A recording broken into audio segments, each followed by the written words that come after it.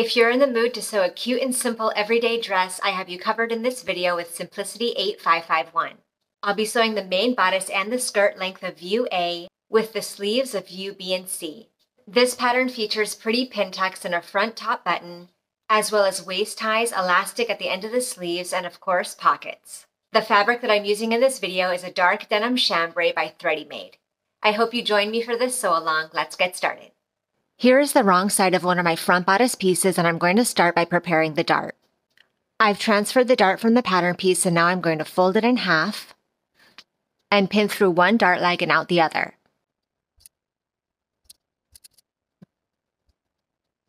And I'll do this for both front darts. Then we'll sew the darts from the outside edge to the point, leaving thread tails at the point so you can tie them in knots.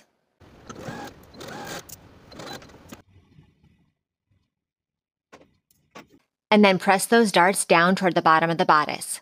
I've marked the lines for the pin tucks on the wrong side of my fabric. If you'd like, you can also mark from the right side of the fabric. For each of these lines, I'm going to snip into the fabric along the outer edges by about 1/8 of an inch. Then I'll turn the material to the right side, and starting with the outermost set of snips, I'm going to bring those snips together and press that folded edge. And I'll just check underneath that when folded, both of those lines are on top of each other. Then I'll top stitch this folded edge with a 3/8 inch seam allowance.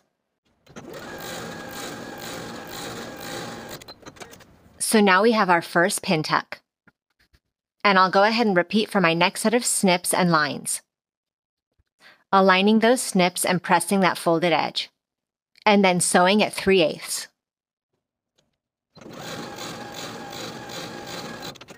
And repeat for the 2 remaining pin tucks. Then press all of those pin tucks away from the center front.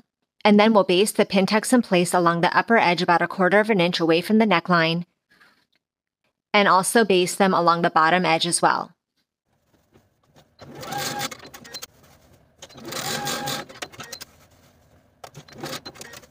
And repeat to create all of the pin tucks for your remaining front bodice piece. Before I place my 2 front bodice pieces right sides together and sew that center front seam, I'm going to finish the raw edges of both pieces separately.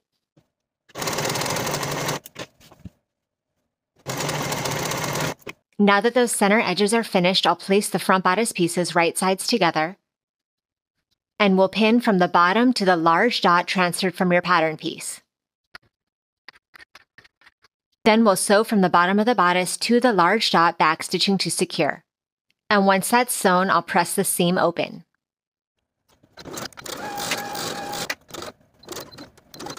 For the tie piece, fold it in half right sides together and give it a press. And repeat for both tie end pieces. Then we're going to start sewing from one end, sewing with a 3/8 inch seam allowance horizontally and then pivoting the stitching to sew vertically along the open end, again with a 3/8 inch seam allowance. Do that for both tie pieces and leave the opposite short end open.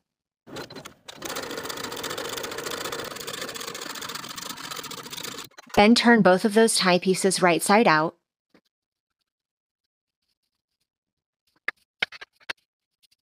And then press both of those tie pieces flat. Here is the right side of my back bodice piece. I've transferred the small dots from the pattern piece to the bottom edges of the back bodice piece so that I know where my tie ends will be placed. Take the raw edges of each tie piece and align the bottom edge of the tie piece with the small dot. So the tie piece will be 5/8 of an inch away from the bottom edge of the back bodice. And the raw edge of the tie piece will align with the raw edge of the bodice and pin in place. Repeat for the other side for the other tie piece. And then baste your ties in place. Now for the back bodice piece, I'm going to finish the shoulder edges separately, as well as the side edges. And I'll repeat for the shoulders and sides of the front bodice piece as well.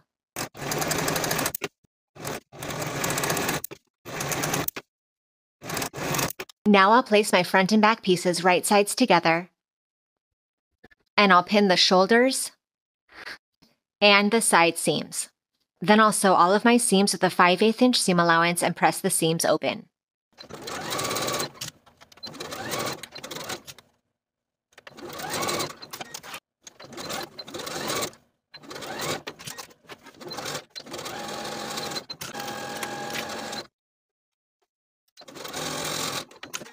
Fold your loop piece in half right sides together, and we're going to sew the longer raw edge with a 1/4 inch seam allowance. And turn the loop right side out and give it a press.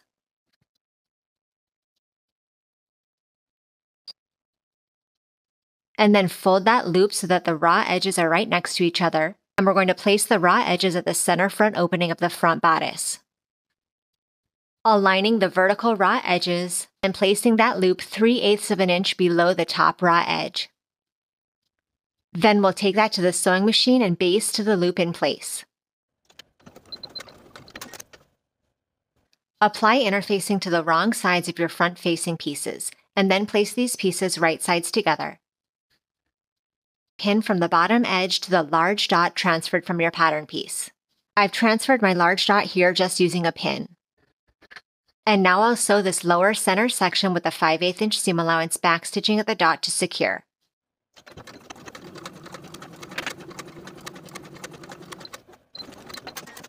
And I've gone ahead and pressed that center seam open. Now I'm going to finish those side and bottom edges.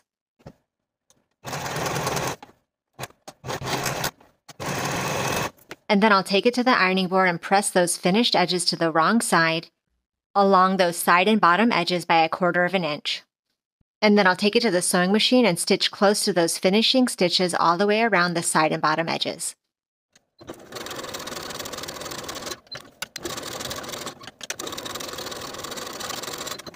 Place your facing and the center front opening right sides together, aligning the raw edges on one side, pinning in place from the top to the dot. Then we'll sew from the top to the dot, backstitching at the dot to secure.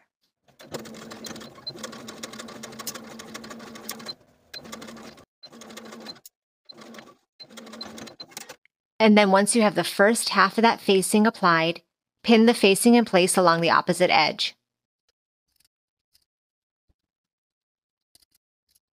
And then we'll sew this side in place from the top to the dot, once again backstitching to secure.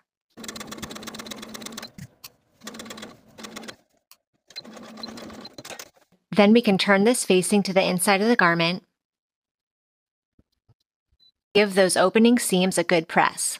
Then along the top edges of the opening, pin the facing to the top of the bodice on both sides, and baste those edges in place.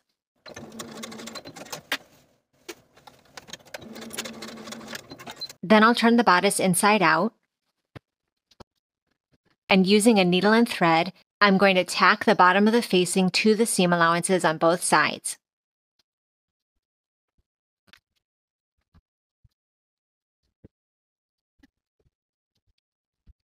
Apply interfacing to the wrong sides of your front and back band pieces, and then place these pieces right sides together, matching the notched edges and pin in place.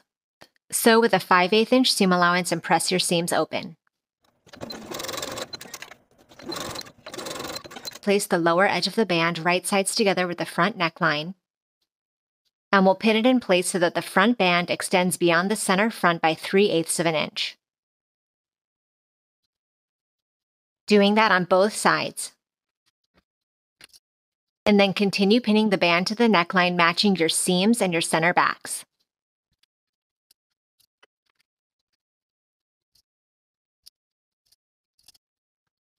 And then we'll sew the band to the neckline all the way around with a 3/8 inch seam allowance.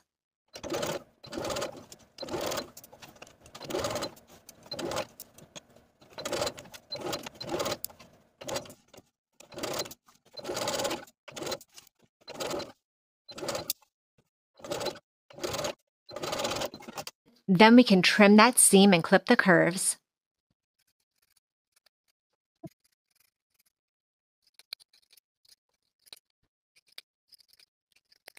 And then press that seam allowance up toward the band all the way around. Place your remaining uninterfaced band pieces right sides together, and pin the shoulder seams. And then sew those seams with a 5/8 inch seam allowance and press the seams open just as we did for the interfaced pieces. And then take it to the ironing board and press the outer edges to the wrong side by 3/8 of an inch all the way around. Now we can place the neckband and the facing right sides together from the bottom of the center front curve and all around the top edges.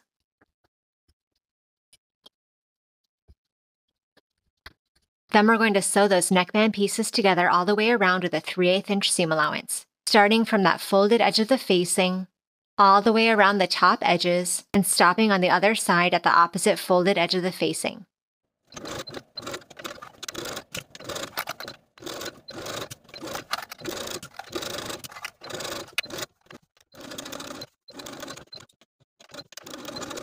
And then we can trim this new seam and clip the curves.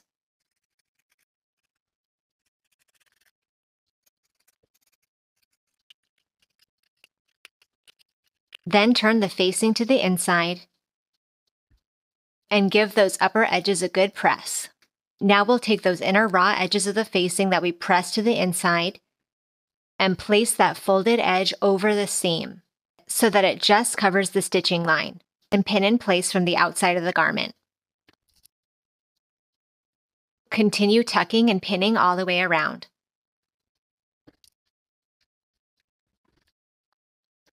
Now I have my neckline seam pinned all around the outside, with the pins catching that inner fold of the facing all the way around. We're going to sew very slightly above that seam line all the way around, periodically checking underneath to make sure that you are catching that inner fold as you go.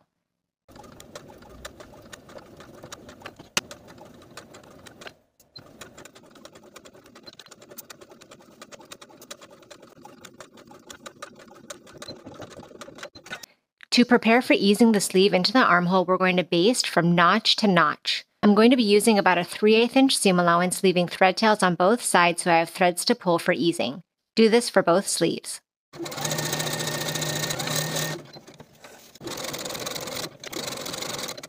Once you've basted the sleeve cap, we can place the sleeve right sides together with itself.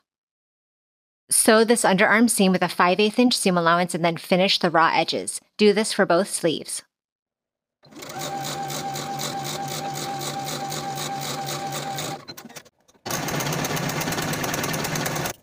And then turn your sleeve right side out and turn the bodice inside out.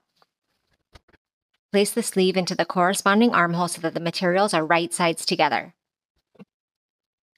Match the underarm seams and the notches and pin in place. I'm also going to match the dot at the top of my sleeve cap with my shoulder seam and pin in place. Then I can start pulling the basting stitches so that the sleeve fits from notch to dot. And once it fits, pin in place. And do the same to ease in the other half of the sleeve cap.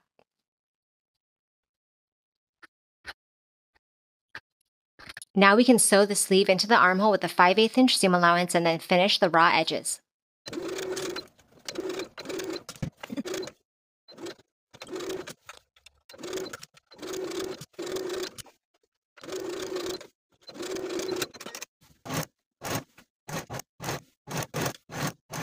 To form the elastic casings for the bottom of the sleeve, we're going to take the sleeves to the ironing board and press up those lower raw edges to the wrong side by 3/4 of an inch. Once you have the lower edges pressed to the wrong side by 3/4 of an inch, we're also going to press again those raw edges to the wrong side by 1/4 of an inch, so that we can tuck those raw edges underneath for a clean finish, and pin in place all the way around with that 1/4 inch fold tucked underneath.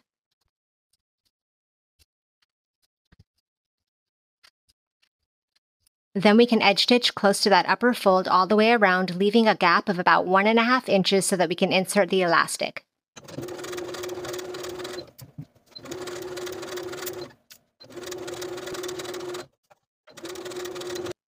I've cut 2 pieces of 3/8 inch wide elastic using the elastic guide pattern piece. Now I'll attach a safety pin to one short end of the elastic and draw it through the casing through the opening I left in my stitching.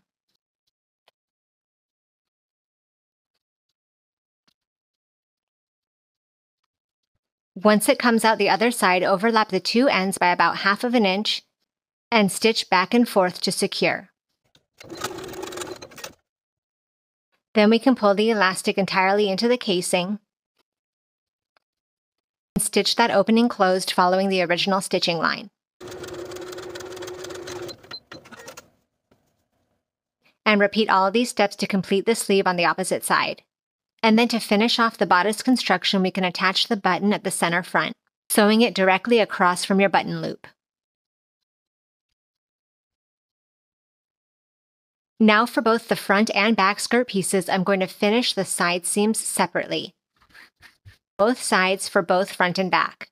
I'm also going to finish the entire outer edges of all 4 pockets. Now I'll place one of my pockets right sides together with one of my side seams, matching the notches and pin in place. Doing this on both side seams for both the front and back skirt pieces. Then we'll sew each pocket to each side seam with a 3/8 inch seam allowance.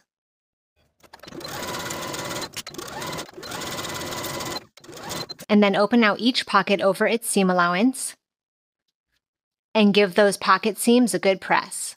For the pockets for the front skirt piece, we're going to be understitching. So once you've pressed the pocket over its seam, we're going to sew the pocket to the seam allowance from top to bottom, stitching close to that original seam line, and doing that for both front skirt pockets.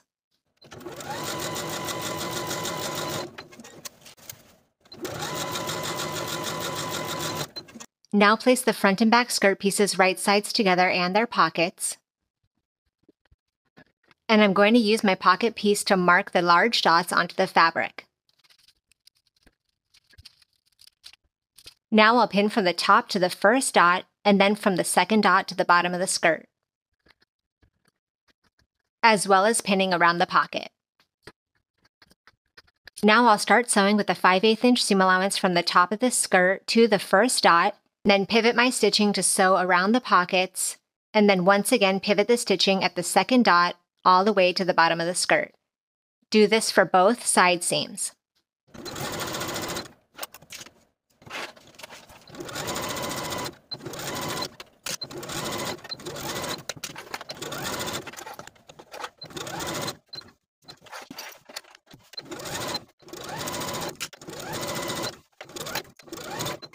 Now we're going to sew basting stitches all around the tops of the front and back skirt. Using the longest stitch on your machine with about a 3/8 inch seam allowance, remembering to leave thread tails at the beginning and end of your stitching, stitch from one seam straight across to the other. And then for the other skirt piece, you'll start a fresh set of basting stitches to do the same thing on both sides.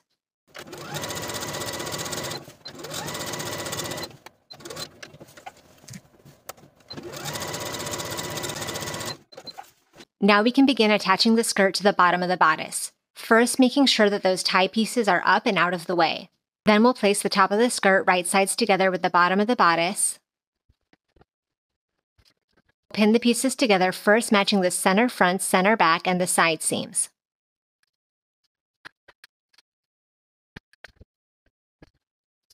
Then we can start pulling the basting stitches to fit the skirt to the bottom of the bodice from side seam to center notch.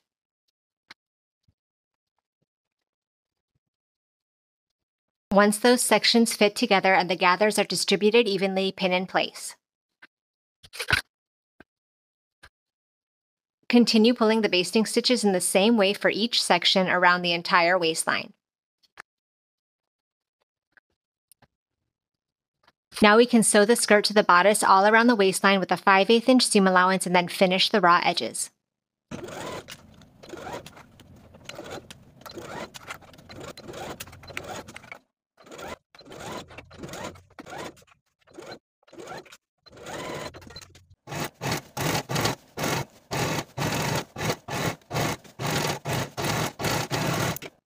Now for the bottom of the dress, I went ahead and finished the raw edges all the way around.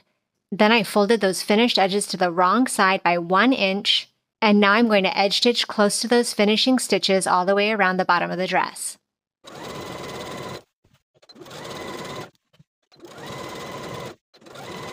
Give everything a final press and the dress is complete. Thank you for watching this sew along. Make sure you check out the rest of my video library for more great sewing tutorials, and I'll see you in the next video.